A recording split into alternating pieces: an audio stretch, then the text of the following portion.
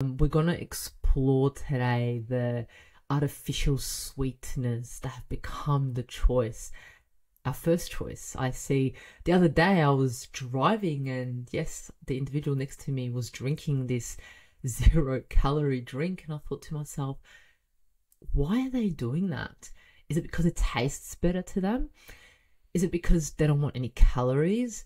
Is it because they actually think it's better for them? Do you actually think it's healthier? Like, I just wanted to put down the window and go, hey mate, I just wanted to know why you're choosing that drink. But clearly I can't do that. Or can I? Maybe I will next time. Maybe I will put down the window next time and ask him. Or is it a bit invasion of their privacy? I don't know, but these are the questions that run through my head. So yes, if you do drink these drinks, think about it. Why do you drink them?